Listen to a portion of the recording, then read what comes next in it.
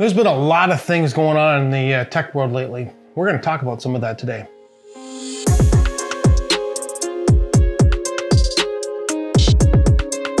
Okay, like I said, there's a lot of stuff going on lately, and some of it's a lot of fun, some of it's frustrating, along with fun at the same time.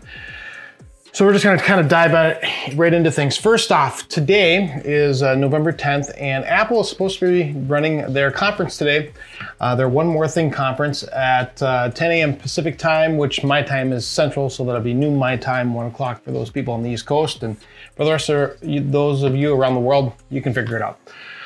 They're expected to be announcing their new silicon that they're gonna be using in what we expect to be their MacBook Pro, potentially, MacBook Air maybe, who knows going forward, but their own silicon to be replacing Intel in their machines. It's interesting they decided to go that route as opposed to putting Ryzen in their computers as a tried and true computer or a CPU. But you know, Apple, they like to be able to control their own stuff, and this gives them further ability to lock things down the way they'd like them. It should be interesting to see what type of performance you get for the dollars now, especially considering the fact that they really like to price mark things. I mean, it's like crazy. Like if you want to add 2 gigs of RAM, I don't know, off the top of my head, it's like $200 for 2 gigs or something crazy like that. Anyway, you get my point. I mean, that's probably not exactly accurate, but I mean, they're crazy when it comes to their markups. So this gives them the opportunity to retail the price of their own stuff, because what are you going to compare it to? It's theirs or nothing. Kind of frustrating, but we'll see how this is. I'm excited for it. I would expect that this is going to probably give a little bit of a performance increase over what the current stuff is out there with Intel. And that's actually going to be where I'm going to lead next. Is Intel is just, wow, are they suffering. I don't know how many pluses they're on their 14 nanometer architecture, but with the latest release of Ryzen, who is basically kicking the crap out of Intel now at every point for mainstream computers, for you know, those of us that are doing gaming or streaming or whatever, especially up to that 5950X, they're getting higher IPCs. They're almost there on the actual clock frequency. If they could just get to 5 gigahertz, that would be amazing. Threads, they're destroying Intel. Just overall performance, for the most part, is kicking the crap out of Intel, which is really good and bad. I'm hoping they don't become complacent, because now that they are technically the leader, I hope they don't pull an Intel and just decide to not develop anymore and then get into this stale situation that Intel's in, where they cannot increase their performance or even deliver on the promises that they made that they were going to be on 10 nanometer processing here as of a couple of years ago, and they still haven't gotten there, whereas our AMD obviously is at the 7 nanometer process already.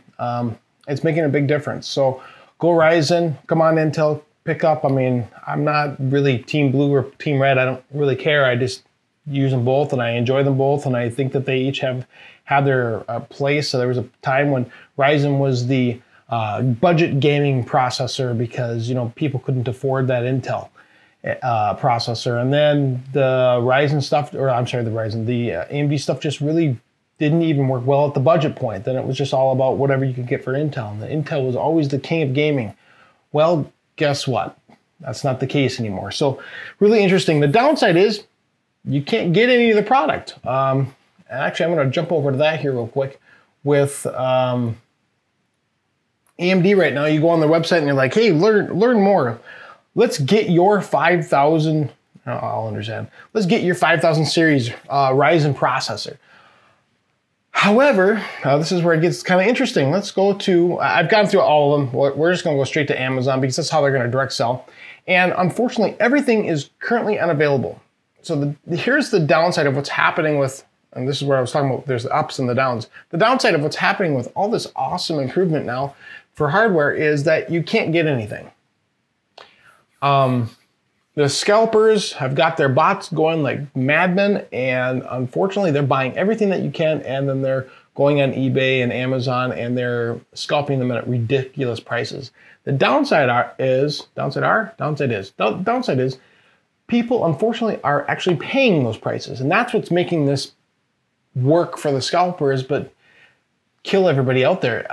If people would just stop buying the stinking items, whether it's, you know, CPUs or the GPUs. I mean, it started off with the 10900K, right? I mean, everybody's scalping those. And then it got to the the NVIDIA graphics cards with 3080s, 3090s, and now the 3070s. You can't buy them unless you're going to EVGA, which, by the way, I am not, you know, pro EVGA over everybody else. But if you're going to buy a 3080 or 3090 or 3070, pretty much your best bet as a consumer is to go to EVGA. Now, the upside, amazing customer service. And they seem to have a plan to overcome the bots to an extent. With this, getting your name on a list, and when you're in queue, you have your spot. When they produce the card, they ship it to you. I mean, that's awesome. They email you out once you've got your name on there, and they say, okay, now you've got this window of time to make the purchase. You make the purchase, and there's yours. The downside is EVGA has been getting a little more expensive, and it appears that they're just going to continue to get more expensive because they're kind of right now the only show that you can get your stuff through. I mean, it would be awesome if you could go on to Best Buy and say, look, I'm a shopper and I want to get the Founders Edition. But you can't, because unfortunately, they're sold out. I'd like to get the, you know, right here, sold out. And you can't even get your name onto a list of, hey, notify me when in stock, which kind of really stinks.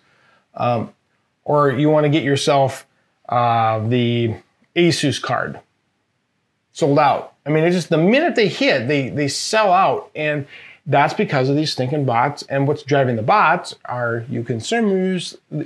Are you consumers that decide to go on and pay that exorbitant price because you just got to have it. If you'd stop doing that, if you'd stop buying from them, they'd have no reason to go out and do this. So we, or you, the consumer, not me, I won't do it, are perpetuating this problem because people buy them.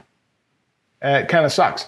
So unfortunately, the 3080s and 3090s and 3070s, you can't really get unless you get on this, well, there's two ways. You get on the EVGA's list, or you somehow get lucky, or I guess three, you're the bot.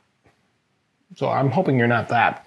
It's really kind of interesting. Coming back to EVGA, they got kind of a fun event coming up here, which I'm going to be watching, and I'm hoping others will too, because I like these guys. I enjoy watching both of their content as it is. Steve is definitely a lot more, Steve from Gamers Nexus is really the technical specifications nerd, who honestly I enjoy watching. Some of it's hard sometimes because it kind of goes on. It's like, okay, move to the next point. But his stuff is really, I mean, he's so knowledgeable. He knows his stuff. And then there's Jay, who also is somewhat techie, not as much as Steve by any stretch of imagination, really. But his content's fun. And he makes it interesting, and he does weird stuff. And I love their Rip Jay and Rip Steve, or Rip GM, I think is what Jay was calling it. I love their content that they're doing with their back and forth overclocking challenges. They're a lot of fun, and I'm actually looking forward to watching this. So Friday, November 20th, 10 a.m. Pacific time. So that, again, that would be, I guess, noon my time, and 1 Eastern for those of us that have to figure out those time zones. But very cool. I'm excited for that. Coming off of this whole thing, you know, obviously Steve had done a video on, and I'm going to bring it up here. So if you like to get into the stuff that Steve and Jay do, I'm going to recommend that you go over and watch some of Steve's stuff. He's actually, in this video that I'm showing right now, is using the new Optimus Foundations water block for the 3080 and the 3090. So he's actually got the 3090 for the Win 3s here. I'm going to link his video down below. It's a little long. It shows you some of the installation, but it shows you what they look like and some of the performance. Absolutely amazing. So I think that this is a really interesting video. And because of this, I started wondering, okay, well, who all is making the water blocks now for the 3080, 3090s? Well, if you can get your hand on the card, first off, I guess is the first hill to overcome. I mean, it's nice that someone's starting to make these blocks, but I don't know what good they're going to do if no one's got the cards. As far as for the EVGA for the Win 3 cards, because those seem to be the ones that people are actually able to get right now, EVGA is not does not have a card made yet, or a water block made yet. I apologize. Interesting. I'd love to see it released here. There's nothing on their pages indicating if and when they're releasing. You have to imagine they are, being that they've already announced that the Kingpin 3090 will be released in a air version, I believe, a hydro copper version, so standalone, and then a hybrid. So those are coming. With that, I was like, okay, well, who's got them? So I jumped over, and you can get the version here from Optimus right off of their website once they're available. I have 2 coming. Don't really know when, but I have 2 coming whenever they get them produced, I guess. So this should be really interesting. I'm a little curious as to how big they are, however. Steve mentions in this video that these things are some massive, massive cards. And when you look at his video, it kind of looks like they are as well. Regardless, should be very interesting to see. Their performance, I would assume, is going to be amazing because their stuff just straight up is amazing as it is. When I went over to Water Cooler, they don't have anything under there, but I did go into their spreadsheet here that actually shows, I'm going to zoom in here, that shows their plans on what they're going to be making, which is interesting. So like the Strix card, which you really can't get those right now unless you're going to buy from a scalper, have a custom layout for the PCB, and they're not willing to, or they don't have plans to make them for the heat killer block, but they do, oddly enough, for the Win cards for both the 3080s and the 3090s. Now, they've already got the XC3 layouts made. They're available from Water Cooler with a heat killer block. I like heat killer blocks. I use them on my main Genesis rig for the CPU block. I'm actually going to swap out the block that I did on this 925 build I'm doing this in Win with the X570 Extreme motherboard from Aorus. I'm going to put the Bits Power block on there just because, I don't know, I'm making a couple changes. Anyway, we'll get into that. So they've got this that will be coming. When you get into EK's site and you go into their configurator, which is really awesome because they say, okay, where do you want to see what's available or coming for what? So the NVIDIA cards, I just went down to the GeForce RTX 3090 to see what they have being made. So when you go into EVGA and go into the 401.3, it actually says, once it comes up, that compatibility pending. Now, the challenge is with this, with the 2080 Ti, it's a compatibility pending or coming soon for almost a year. I mean, it was some ungodly time. So waiting on EVGA to produce a block, you might be waiting a long time. So which then put me back towards the Optimus one. Now, again, going back to the heat killer one, it did say that will be supported. ETA is December of 2020. So that's really good that you actually have an ETA on that. So I'll probably end up getting that, comparing the heat killer block to the Optimus block, because why not? And I'll see which one I like to have better actually in my full-time rig at that point. But this is where you can check to see what else is available from EK. Outside of that, I did check Bits Power and Alpha Cool. As of right now, neither one said they had plans to build a block for the EVGA for the Win 3 PCB.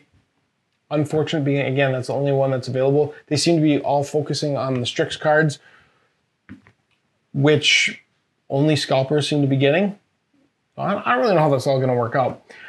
And then getting onto this whole line of this, everything being available and unavailable right now really is what it comes down to. With the Ryzen launch, it's frustrating that you can't get anything. So all of these new builds, they have this new hardware. So Ryzen, which should be kicking the crap out of Intel now, which hopefully Intel will start getting in gear and figuring things out at some point and will become competitive again. Hopefully will drive a lot of competition, which will bring the prices down. I'm hoping better performance, better pricing for the consumer. That would be amazing.